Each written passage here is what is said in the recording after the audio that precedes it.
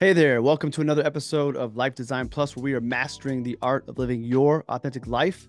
I'm excited for today's episode. I just got done recording it with my good friend Josh Passler, aka Fin Art, the Fin Artist.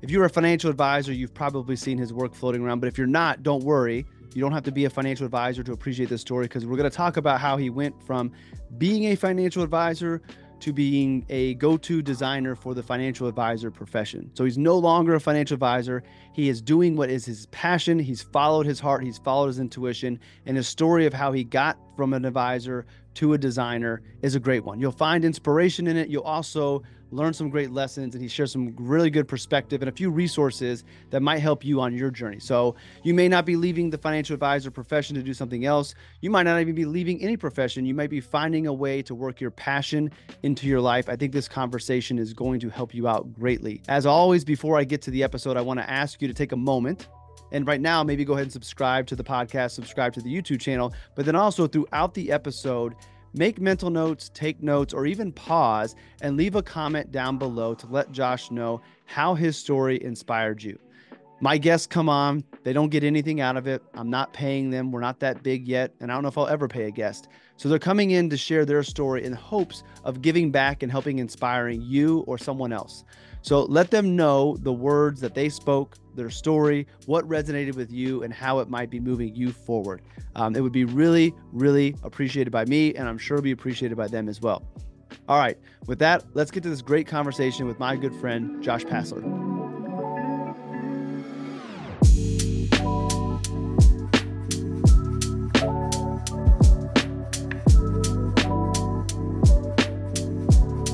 I've had the luxury of sitting back in the background watching this transformation from Josh, the advisor, to Josh, the designer. And I have absolutely no doubts that you are a designer at heart, and that is where you're supposed to be because your talent and your skill at it is ridiculous.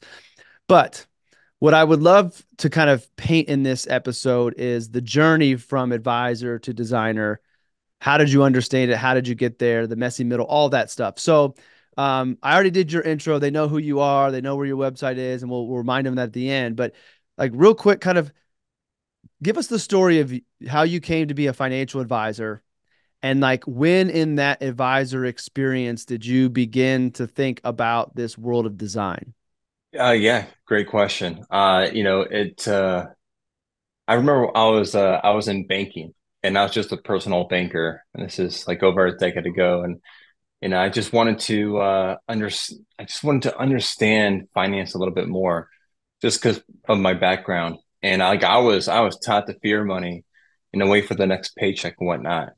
And those that mindset definitely halted me to pursue a lot of things. And it was my wife who actually helped me rewire my mind into seeing like abundance, to see that things are within reach, to pursue the things that I thought was unreachable. And so I thought, why can't I be a finance professional? And I didn't know too much about it, but I knew I could get my foot in the door at TD Ameritrade here in Omaha, and that's where it all started. And so I just kind of worked my way up, and then I realized really quickly that I enjoyed helping people just understand the foundations of finance. It wasn't so much about managing, but I really enjoyed doing the little things to brighten their day, their month, their year, right? Um, Soon enough, I got my licenses. I actually got them right away, but I got my 65 or 66. I know I had the 763, whichever one comes, 65, 66. Um, and I realized how impactful this is, and not only in my life, but my clients too. And it wasn't until where I started to uh, implement some design, some like artistic um, textures and patterns into like my business card, into a deliverable for a client. And I didn't think too much of it. I was like, let's just make this look good, let's just make it easier to understand. But soon enough, I wanted to get into the independent space, and I didn't really have a way in, nor did I know too much about it. I just knew about TD Ameritrade, the insurance agencies, TIAA. And then I fell into a rabbit hole and I connected with a few independent advisors. And that's Mhm. when it all just kind of took off from there. I think it's really interesting. I mean, we might come back to like our money stories and how that kind of plays into things because that may show Hmm. up again as you transition from advisor to fin art and design work. But, you Hmm. know, so when you got into being the advisor, enjoying the work, when did you decide to like bring fin art to the forefront? And was it the first I knew of fin art was the portraits. But was that the first Hmm. thing you did under that brand, under that name, or was there something before that led up to that? That's a great question. It was not the first thing Okay. that I created in FinArt.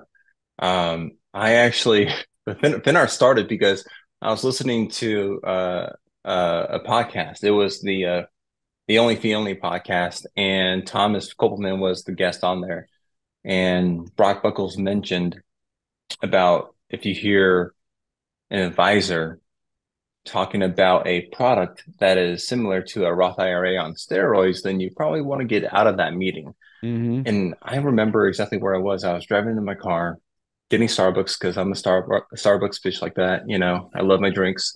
And I thought it was the funniest thing that I heard. And I was like, it'd be a great idea if I can just like sketch that into like a little cartoon scene and post it on Twitter, tag the people, show my value, show like, hey, I can I can design stuff. I know there's a lot of marketing assistants, but hey, I can be a planner and a marketing assistant and just like create all these visuals for them. And that's when it all started to click. And I thought, all right, Mm. I'll just go ahead and make that. So I made a few of those. I started listening to more podcasts and I would just take little notes and little sentences. I thought that was interesting and pretty much, create that into a little cartoon illustration. And then one day I decided to take an actual image of someone and draw them. And I tried many different styles. And you were actually one of the first ones. And I thought, what if I just draw the shadows?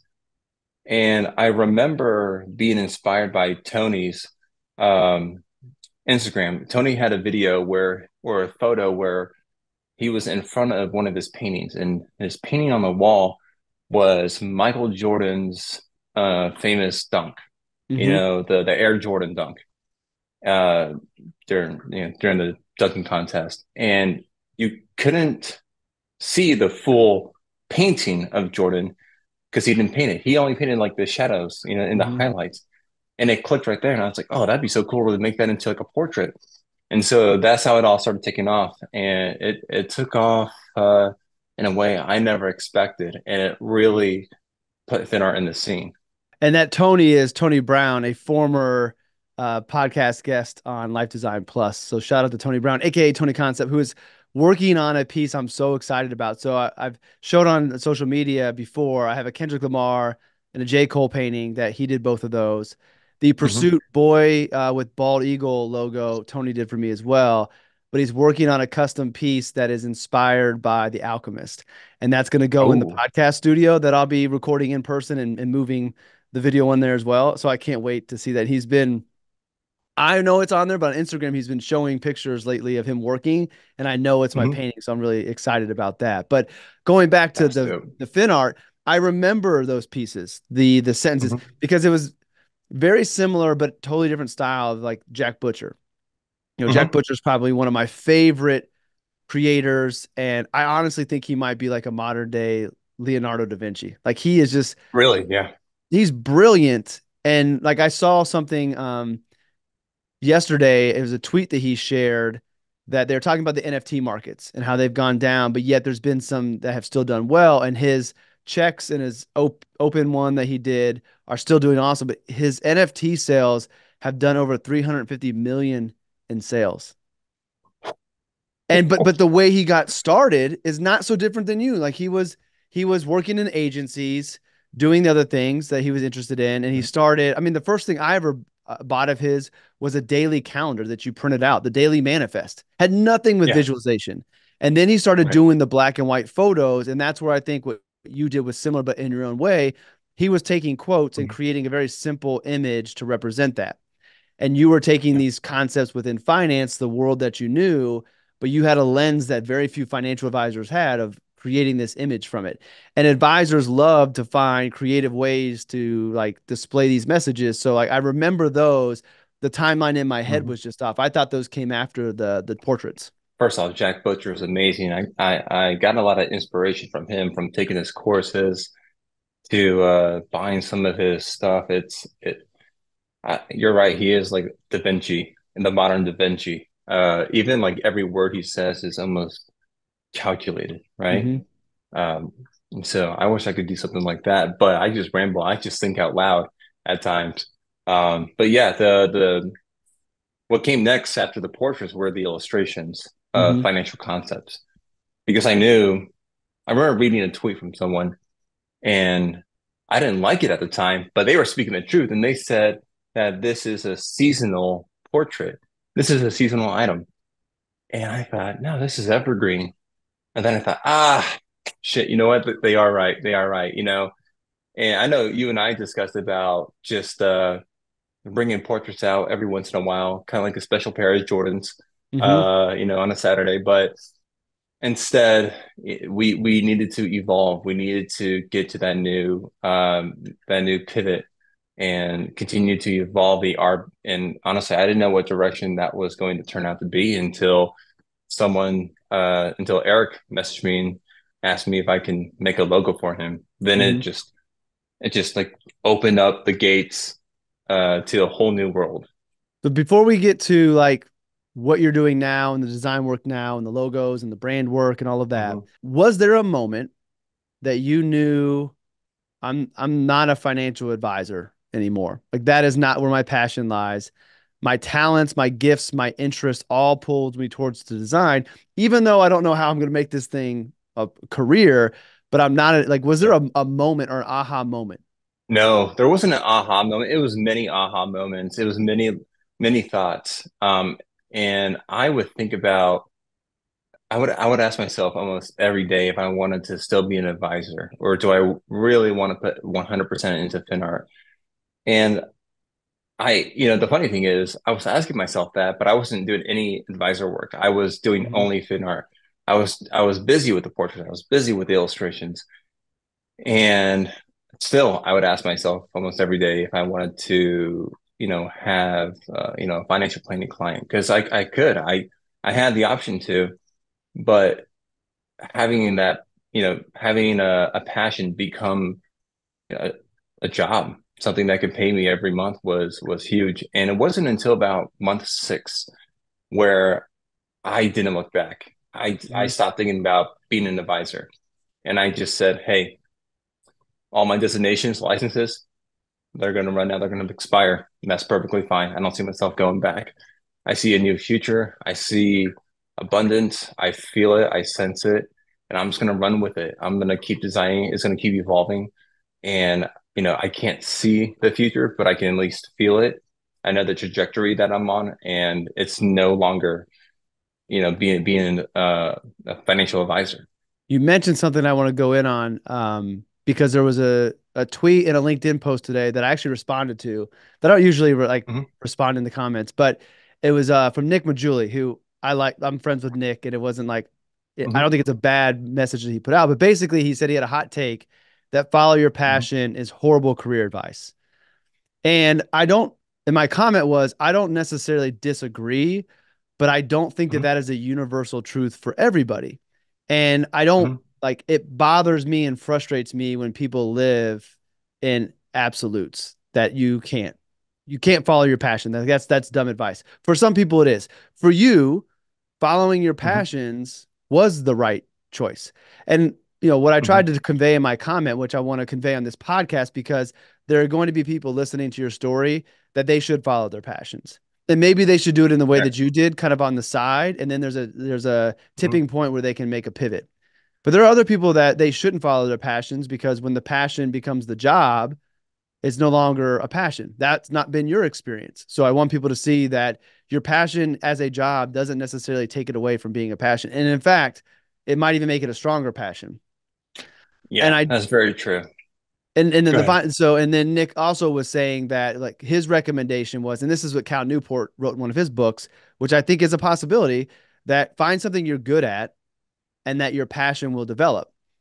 But like, how many people in the world are good at their job but hate it, and the passion never comes, and now they're making a good living, they don't enjoy their life. So Hmm. my thought was, I think the compromise is passion should find its way into your life in one form or another, but it's Hmm. up to the individual to find the authentic way that passion is in their life. For some, it could be their career. For some, it could be a side hustle. But like, you have to have passion in your life. Otherwise, there's nothing that lights you up that makes you enjoy.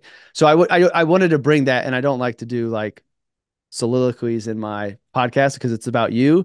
But you Right. mentioned it was a passion of yours, and you could make your passion your job. And for Hmm. you, that was the right answer.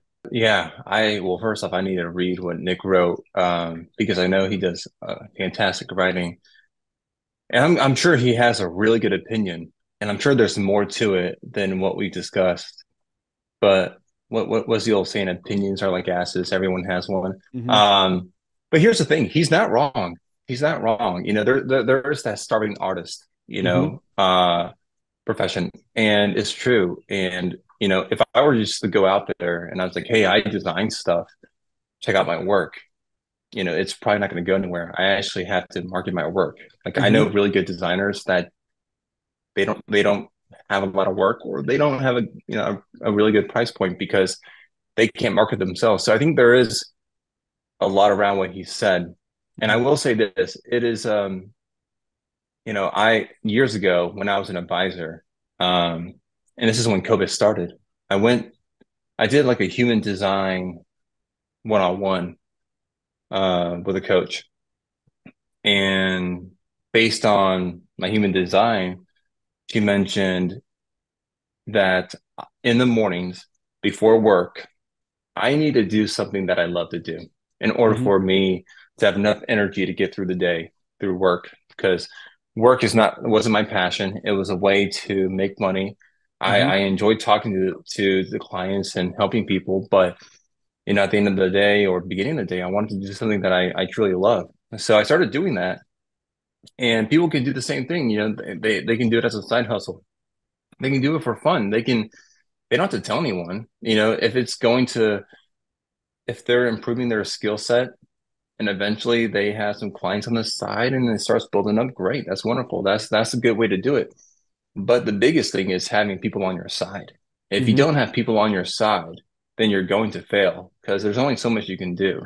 And if it wasn't for my wife on my side and I mean realistically guiding me and helping me and helped me change my mindset around a lot of things, I definitely wouldn't be in this position right now. I Mm-hmm. wouldn't be a designer. I would still be an advisor. And I don't know what kind of an advisor. I Mm-hmm. probably would be an advisor still in a private office at Prudential, selling alerts, and screwing people over.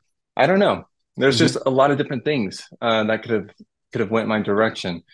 But I am here in this position. I am here with a full-time job with my passion as my job, creating, designing every single day that I get to. So it is a blessing. But yeah, there is yeah, chasing your passion. It doesn't have to be a career, but Mm-hmm. I mean, make it what you want it to be. All right. Sorry to interrupt, but I promise I will be really quick. You might notice the new hat, the one of one pursuit hat, the keep pursuing new colorway.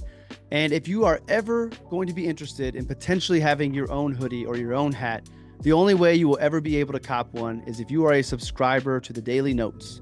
And the only way you can subscribe to the Daily Notes is if you go to justincastelli.io. I decided not to do a pop up, but if you go down to the bottom of the page, you can subscribe there, because when I do a drop, whenever it might be, the only place that I'm going to announce it and allow people to purchase it is through the email subscription. So if you want your own one of one hat or whatever I might create in the future, or your keep pursuing hoodie or your one of one hoodie or whatever else comes on the clothing as well, the Daily Note subscription is where you need to be to get it. I want to create a lifestyle brand over time that is for the individual pursuing their authentic life and having meanings that is meaningful to them, and only doing it for those who are on the inside and on the know. So if you want one of these in the future, then make sure you're subscribed to the Daily Note. And while you wait for the drop to come, you'll get the Daily Note into your inbox every day. And if you don't want the Daily Note, you can subscribe and let me know to the Weekly Note, which will have all of the Daily Notes in it, but it will come every Saturday with some additional content. If you happen to get the subscription on LinkedIn, you will not get the information on the drop. So if you're only getting the Daily Note through LinkedIn, you might want to hop over to the email as well. You can get the Weekly Note there also. That does not show up on LinkedIn. So again, if you want one of these hats, one of these hoodies in the future, or whatever else might come, email is the only way you're going to find out about it. The drops will go down there. I don't have any planned, but who knows when I might do one. JustinCastelli.io, down at the bottom. Subscribe in the box there, and I'll let you know when the first drop's coming. All right, with that, let's get back to the episode with Josh. I'm glad you brought up your wife, because I was going to ask about the support, because leaving a career that, I'm assuming you had income coming in as an advisor, you had clients. Mhm. So leaving a career to follow something that you really enjoy more, that makes you happier, makes you a better husband when you're creating, and the Mhm. financial implications of that, like, you have to have a supportive partner. So I'm glad you brought her up. I also Mhm. am glad you brought her up again and mentioned the mindset change and the shift that you had and how she was instrumental in that. Can you Yeah. share, like, how were you able to change your mindset? Because our mind can be our greatest ally or our worst enemy. And on paper, it seems like it should be easy just to change your thoughts and the way you look at the world, but it's not always Mhm. that easy. So how were you able Yeah. to shift from more of a scarcity mindset to a mindset of abundance? Like, what was the path that you took to do that? Time. It took Mm-hmm. time. It took time, patience, and her not pushing it on me. Mm-hmm. So it's, she was doing it herself. Mm-hmm. I thought she already had a really good mindset, but she was meditating, she was reading, she was watching videos, taking courses, and I saw the influence that it had on her. And I'm the kind of person that just kind of watches from afar and just kind of takes it in, studies it visually, and say, that that looks like it's working. That makes a lot of sense. And I thought a lot of it was wushu bullshit for the most part, like manifestation, law of attraction. I thought it was crap for at the very beginning.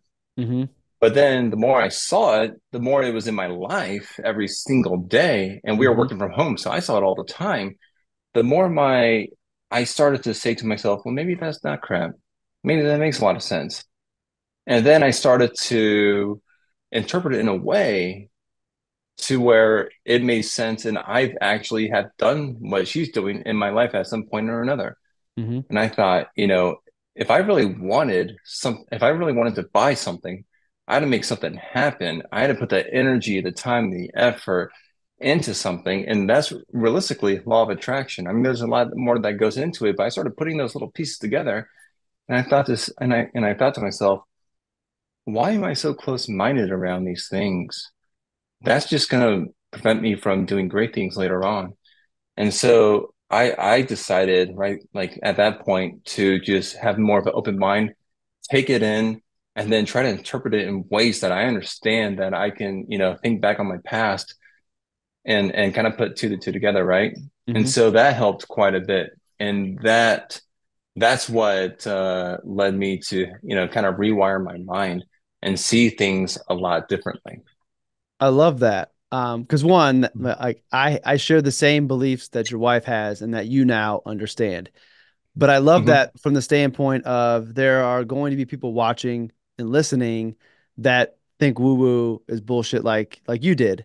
So Yeah. to hear Yeah. somebody who once believed that way, see it and then experience it, may make Hmm. one of those doubters be more open-minded. And I think the key for me has been, like, once you experience these forces, if you will, then it becomes a little bit easier to Hmm. believe. And then the more you believe, the more you experience. And then eventually you're like, yeah, 100% my thoughts are bringing to me what I want or what I don't want. Like, there's truth to it, but you Hmm. have, like, we can't tell the people that this is true. We can only share our Hmm. story and hopefully open their mind to allow them to experience it. And then once you experience Right. it, it changes the game. Was there a Yeah. a book or anything that really stands out, that if somebody is kind of like, all right, well, maybe I should give this a second look and give some attention? Like, is there a book or something that was meaningful to you that might be meaningful to someone else?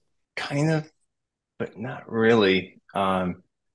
Well, give us the kind of, but not really, because So it came to your mind for a reason.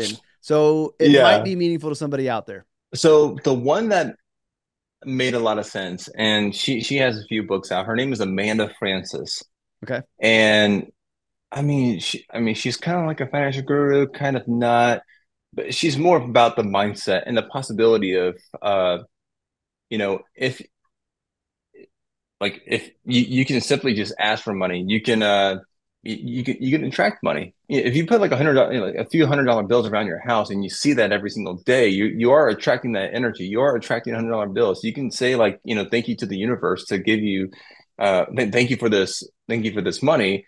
And I'm open to more. You have to have that openness. You have to speak to the universe, your angels, your spirits, in order for it to make it happen. And she did such a great job at explaining that. And she's so down to earth and not like a Jay Shetty type. She's more, like me. Her language is mine. She's cussing. She's, um, kind of like a, oh my God, Jen Sierra. She's like a I'll make you or you are a badass book. Mm-hmm. That those novels or those books. She has that same sort of tone, which is like a down to earth, no bullshit type of person, and she's making this happen. And I resonated with her and Jen so much that it started to make a lot more sense. So those books really helped out. But Mm-hmm. one book that just came to mind, I think is called The Having. Okay. It's it is, and this one was like, I don't know, apparently it's real, but I believe she was a Chinese journalist, and she talks about her journey with a a financial guru, like this very, very young girl who could predict markets and all this stuff and Mm-hmm. everything. And a lot of like the world leaders would come to her to get her opinion, to get her analysis of things. And so she would follow this girl around and like, just pretty much interview her. And one of the things the lady taught her was like listening to your gut, like the very Mm-hmm. first like instinctive like thought, the feeling, the emotions you get. Not like not the not the not the thought that you've had time to make it rational or irrational, but the very first instinctive, like split second, like you didn't even notice it was there moment. Mm-hmm. And she says that is the one you go with at all times. And so I spent time like just kind of feeling that. And you feel it a lot when you go to make a purchase of something. Like you have like this green light, red light moment in your head Mm-hmm. immediately when you're about to buy something. Like if it's a big purchase and you're shaking a little bit and you're kind of afraid, you have like this red light going up that's saying like, stop, you shouldn't be doing this. Other times you have like green moments. And she says whenever you go to make a, swipe your debit card or, tap your debit card, um, you're supposed to say to yourself, like, uh, thank you for allowing me to make this purchase. Mm-hmm. And it is like putting that energy out there and that traction out there that you are like being very open to the universe, to the money, and you unexpectedly come to find more, Mm-hmm. And those are what I kind of read and figured out through these books. And like I said before, my wife, she showed me all these books. She practices and preaches all these stuff. I've never seen anyone find more money than she has. Mm-hmm. Everywhere we go on vacation or somewhere, she's finding money from a penny to a few times to $100 at the Jolt Mm-hmm. in Vegas last year. She's finding cash everywhere, money everywhere. And why is that? It's not because she's lucky, but because she's opening up to accepting all this money. And it just so happens to be there when she's there. And Mm-hmm. it's not a coincidence. If you're saying this is a coincidence, and I'm sorry to tell you, but you're bullshit. It is all fate, and it happens to be fate. There's no coincidence. It's all fate, and everything happens at the exact time for exact reason. So, sorry. Thank you for coming to my TED Talk. No, no, I love it. First off, I'll link to Amanda and also link to the book. I pulled them up while you're talking to see it. Nice. So I'll put this so people can check those out. Because different things resonate for different people. But I'm glad you Hmm. brought like that's the super woo of like really opening yourself up, law of attraction, and being there. And like it's tough, Hmm. especially as a former financial advisor and a life planner myself, to say that to people, especially when they're feeling financial stress. And I don't know. I mean, if you go to the super belief of it, like you could believe yourself out of the financial stress. But I do think there is a lot to the energy and attracting. And there have been countless times where there might be a little bit of a financial discomfort in my life. And because I maintain optimism, shortly behind that Hmm. discomfort is the solution that takes care of it. And I think that, like, Yep. in the book, The Secret, that came out years ago, they talked about the Hmm. law of attraction, but they did it in a way that I think dismisses the magic behind it. They made it basically seem like if you want to win the lottery, you just got to want to bad enough. And what I think is that Right. my belief and my experience has been, as you kind of go through this process of trying to bring to you what you want by your thoughts and your energy and your vision, like your vision, is that sometimes things come to you in a way different than what you expect. And I use that lottery ticket as an example of saying, okay, if somebody wants to win the lottery, let's peel back the layers of the onion. Why? Well, they have some Hmm. financial stress when they want to save more, some type of financial stress. Okay, so what you really want is to relieve that financial stress. Great. And if they are believing the secret and they're trying to manifest winning the Powerball and winning $500 million, they might miss the fact Hmm. that they get a bonus, or that they get a small Right. inheritance, or they find 100. Like, they might Hmm. miss that. Oh, you know what? Like, this little smaller amount, this non half a billion that came to me, actually alleviates my stress. But they miss that because they're focused Hmm. on Powerball, and they miss that the universe answered their true problem, the root of the problem, in a different way. Hmm. And you have to be open to Right. that. So I do little things like that. I have a Earlier this year I bought a money clip because I never carry cash around. Oh. And Bob Proctor Hmm. passed away last year. I think it was last year. And he was real big Hmm. on law of attraction. Like, his whole career was built around this. And he said that he walked Yep. around with, I don't know, like $1,000 to show the universe that he was somebody who was open and welcome to money. So I don't carry around $1,000, Hmm. but I have a money clip that I carry around cash and a $2 bill because that's supposed to be good luck. And then I had Yeah. triple eights transcribed on there because that is a number that Oh. represents abundance. So I carry Hmm. that. And then I shared on another podcast. In following the Jim Carrey story of him carrying around a $10 million check in his pocket and his first big acting paycheck being $10 million, I wrote a $1 million check to myself for 5 years down the road to jumpstart the Hmm. Pursuit Collective brand to the next level. And I have it in my wallet and I carry it around with me. So just little things like that, Perfect. like, it might seem crazy, it might seem silly. And you know what? Maybe they never manifest, but I think that Hmm. they show and they will bring the energy that will attract these things. And maybe it's not $1 million in the future, like, but it represents I will be in a position in 5 years to this collective idea that I have with Pursuit to be able to significantly invest in that to take that thing to the next Hmm. level. So I'm glad that you brought that woo to the conversation, and it wasn't me. Um, I don't know if you have any, like, closing thoughts on that, because there's something I want to double back on with the transition from advisor to FinArt, and then we'll get into FinArt today and in the future. But any closing thoughts on this really, really woo phase of our conversation? No, I don't. Okay. I'm sure I don't, I mean, we can spend like 20, 30 minutes on this, but we should probably continue. No. I think those books would explain it better than I Mhm. can. Well, no, I think the books will help. And I also agree that we shouldn't spend too Hmm. much more time on it because we'll lose people. But I do think that your experience matters, because you are Hmm. another person planting a seed in front of people Hmm. who changing their mindset will significantly change the outlook of their life and the trajectory of their life. It may not help them find millions of dollars, but it may take them from a Right. place of scarcity to a place of abundance so that they can begin to take more Hmm. control of their life. So, no, your Yeah. your stories and your sharing were extremely important. Um, going Awesome. back to going from advisor to FinArt, I know you're a Hmm. confident person. I know that confidence grew as you shifted from scarcity to abundance, but how did you Hmm. have the confidence to push through the beginning phases in the background that I saw of changing business models?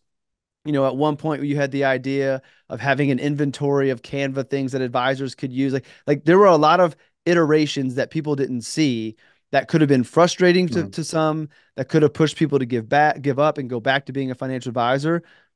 How did you Hmm. maintain the confidence and the drive to not give up as you were figuring things out? Oh man, that's a really good question. There were a lot of ups and downs, and there was a lot of car rides with my wife where we would go somewhere, and within like the first like minute of being on the road, I would just mute the radio and I would just like talk out my frustrations, and she would know that that's just me venting and problem solving because I think out loud, and I eventually will get to a solution, or she'll help me get there. Um, but I knew right away like I needed guidance, I needed a circle, I needed a coach, and that's why I came to you because I knew, you're a creator, you're a creative, you know what I'm going through, and I felt like I was splintering myself in so many different directions that I didn't know what was going to work. I didn't know what was going to sell. At one point I was like, do I have any marketable skills with this? And it was frustrating for a while. But the one thing I just kept doing was I kept creating. I kept making art in public, and posting it everywhere. And eventually, like it just kind of like the Jack Butcher famous poster of like, this to this doesn't matter. Then all of a sudden, like you just see like this huge arch and huge upward trend of success. And I'm feeling that now, which is great, but it didn't just come in the last couple of months or 3 months, 4 months. It came from like the past almost 2 years of working, Hmm. evolving, and posting in public. Hmm. And so those times where I was struggling, that I was very unsure, um, it all compounded to making or to becoming what I am today. And I wouldn't have if I were alone, I didn't have a wife. I decided not to post in public. I decided not to hire you as a coach. I decided not to share my work with like friends, family. I I would have given up month one, month two Hmm. easily. Yeah. How important was that phase of trying different business models and ideas, which is ultimately what led you to find exactly the way you're supposed to be operating? How important was the experimentation phase? Oh, huge, huge. Because I was able to take bits and pieces from there Hmm. and bring it to where I'm at today.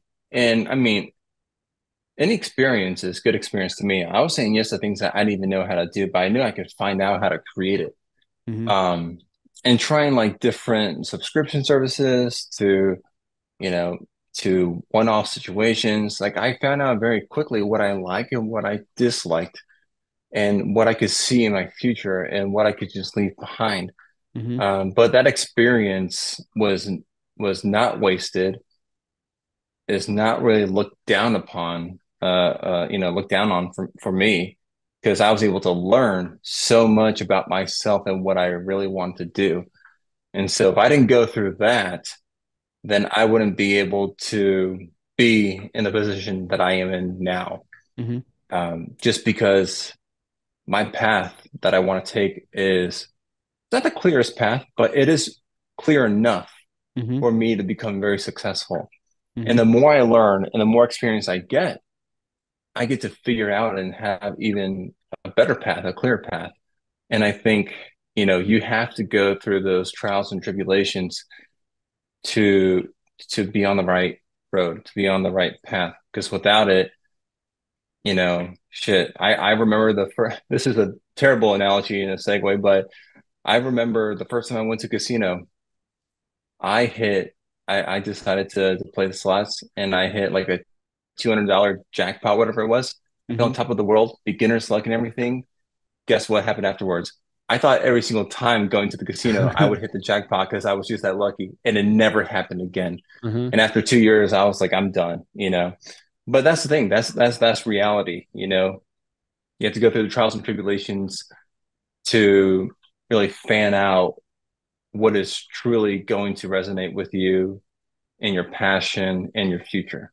I remember our, conversations and Slack messages as, figuring out the different models. And Hmm. I was never nervous for you because I knew that you were moving closer to like what it was you're supposed to do. I didn't know what it was going to be.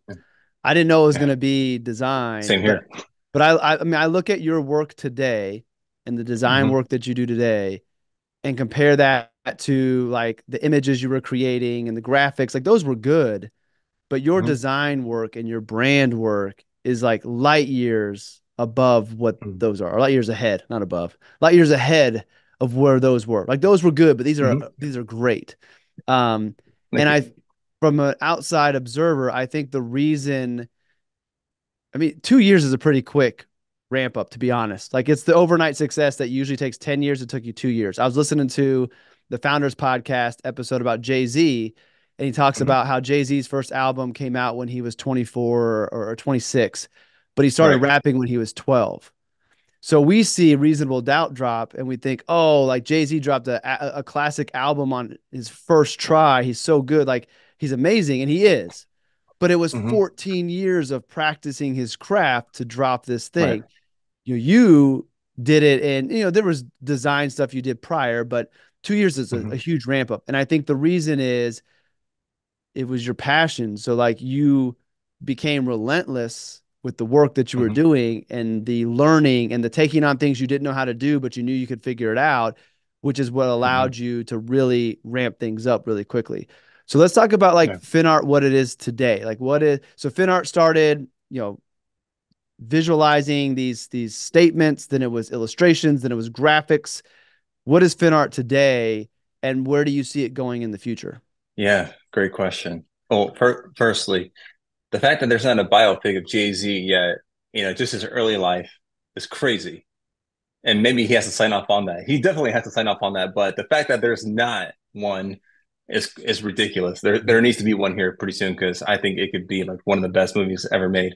Um, but where FinArt is today and where it's headed is a brand design studio.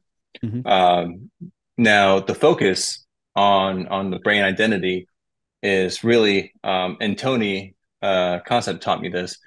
Um, and in his words, he said the objective for a brand identity design is to solve business issues with creativity. Mm-hmm. And I will never forget that quote for the rest of my life. It resonated with me so much. And it makes a lot more sense because it's not just a fancy design. It's not just a fancy logo. It's not just amazing colors. It's the overall look, it's the overall feel, it's the overall emotion you get from a brand. And if I'm able to create that and help solve issues within the business, then I feel like my heart is full and I can continue doing that for decades, right? Mm-hmm. And so I want that to become, my my career. Mm-hmm. And in 2024, it's going in that direction. Now, will I expand and hire on like a partner? Like, will I have a partner? Will I have like W-2, designers under me? I mean, that's something that I'm definitely considering thinking about. But for now, it's really just me and I contract work out to Colton to make the websites. Wink, wink. So shout out to Colton there. But but yes, it is focusing on the identity, just because I understand how important it is to have the true identity, the true values, the true personality traits, the mission, the vision, the archetypes to really make sense. Mm-hmm. Because I mean, hell, look at what Twitter was. Now look at what X is now. Mm-hmm. Perfect example of being lost in the sauce. They don't have Mm-hmm. it. Mm-hmm. And that's because they didn't take the time. That's because they didn't really find themselves. The brand appreciator that I am, I'm not somebody who can create the design and create the brand, but I do have an eye Hmm. for it. Like I know good branding when I Hmm. see it. I know good design when I see it. Like that part of me wants to dive into your design style and how you developed it. And Hmm. maybe there's a future kind of like segment or something we can do where we talk about design and like maybe get into your passion a little deeper and talk about how you think about it. But I want to Hmm. stay on like your story and your journey because I think that's more Sure. valuable for today. But know that I really, really want to talk about how you come up with your designs because I will tell everybody this. If you go out and there'll be links in the show notes to your Instagram and all the pages, if you look at his designs, there are things hidden in every brand logo that he's created that you may not notice on first glance. And I absolutely love the thought that is put behind the logos when you do them, and then the Hmm. thought that is put behind the actual design when you do it as well. And then you start bringing in the Hmm. colors and all the visualizations you do to help bring the brand to life. Like Hmm. it's awesome. So anyways, I did just want to highlight that there is a lot of great design work that the average person never even notices. And when you That is true. understand that, it's like really, really cool to see what someone like yourself does. Um, Yeah. so, as I think about kind of bringing this conversation to an end and kind of tying a bow on it, um, what are some of the biggest lessons you learned that maybe we haven't hit on in the transition from financial advisor to the go-to designer for financial firms? Like, what are some of the lessons you learned? Roll with the punches. Okay. Um, you just have to. There's going to be trials and tribulations. You just gotta, if you have a goal in sight, and you have to have a goal in sight. I was going to say you have to have a plan, but I can't say I had the clearest plan. I just had an idea, and yeah, I wrote down some stuff. But you have to go through the ups and downs to get to where you want to be at. Without experiencing that, then you're just going to end up in, oh man, in limbo, right? There's Mm-hmm. going to be so much uncertainty, unsatisfaction. You have to go through like the baby steps to get to where you want to be. You got to be Jay-Z for like 12, 14 years of his life before you put out like a first hit album. Mm-hmm. You have to go through that. And, I've been sketching, drawing all my life. Never did I think I would actually make it into a profession. I wanted to when I was little, but I didn't have the mindset for it. I didn't think it was a career that I could achieve and could have. But here I am now. And I would say the best way to excel at at your passion, to turn it into a career, is by having people on your side. You have to have a great, circle of people that appreciate your work, that are not just yes people that will tell you when your shit sucks, when it doesn't look good. Shout out to my wife. She won't say it sucks, but she'll text me, "Oh, cool," and that's when I realize I'm like, that this ain't it. And she'll say like, this isn't really like the thin art style," and I'm like, "Oh man." But you have to have people like that. You have to have the realist. You have to have like that group of people that you can rely on. That's gonna you know push you to become better. So take those courses, invest in yourself. You have to invest in yourself so much in order Mm-hmm. for you to become an expert. I invest in myself so much. If I'm not actually working on a client's project, I am I'm doing something. I'm on YouTube learning something about Photoshop, Illustrator, InDesign, Figma. I am trying to, I'm reading a new design book that I got. I have 4 design books that came from Amazon this week that I need to read on. But I have now like almost like a library of design books that I've read, that I've studied, that I've got inspiration from. You have to do that. If this is a passion that you want to turn into a career, you got to be the hungriest motherfucker out there. You Mm-hmm. have to, or else, someone else is going to be doing it, and they're going to be doing it better. They're going to be hungrier. Um, and I mean, you just got to go for it. You got to go for it. You got to dive. You got to take that leap of faith and just run with it. I mean, there's a lot of random words that I just put, but one of the funniest examples I can give of is there's an old Kobe commercial with Kanye West. Do you know what I'm talking about? Yeah, I When know which one I'm talking Kanye's in about. the stand, he- and he's like, "What do I got to do to become better?" He's like, "Sell more albums." He's like, "But I already like sell the most. Like, what else do I got to do to become great?" And he's like, "Are you the same animal but a different type of beast?" And he's like, "What the fuck does that mean, Kobe Bryant?" And everyone's clapping. That's pretty much what I just said. But Mm-hmm. you just gotta be an animal, and you gotta be the hungriest motherfucker out there. And I think a lot of successful people say that. And if you want to find the drive to excel at in your passion, I mean, go watch a David Goggins interview. That'll do enough. Mm-hmm. I just want to point out one thing for the listener. If because some people know their passion, some people don't. They just Hmm. know that there's something missing. Like this. The reason I want to have different people on is because they're coming from different angles and different experiences. But there's something you said that like my eyebrows went up. You said Hmm. that when you were younger, you used to draw a lot. Well, you've always sketched, but when you were younger, you wanted it to be your career. And here you Hmm. are years Yeah. later doing the thing that your younger self knew was the right thing for you. My point of bringing that up is Hmm. I wonder if sometimes when we are younger, we do know what it is. Like before we go through schooling Hmm. and kind of get into the institution of life, where we are Hmm. born with this understanding of knowing more so of who we are. Our innocence allows us to dream big and think and believe that we can do anything. And our younger self knows what we should be doing.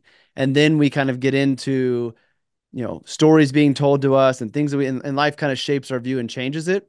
So the point of Hmm. bringing that up is if you find yourself in a position where you feel like something's missing, something's lacking, you're not quite sure what it is you might have an interest in that you want to try, go back to when you were a kid and like what were the things you enjoyed as a kid and give those a try and bring those back into your life and just see what Hmm. happens. Maybe it's nothing, Right. or maybe you turn into fin art and your own version of whatever that might be. So I'm glad you said that because Yeah. I didn't expect it. So it's pretty cool. All right, man. Awesome.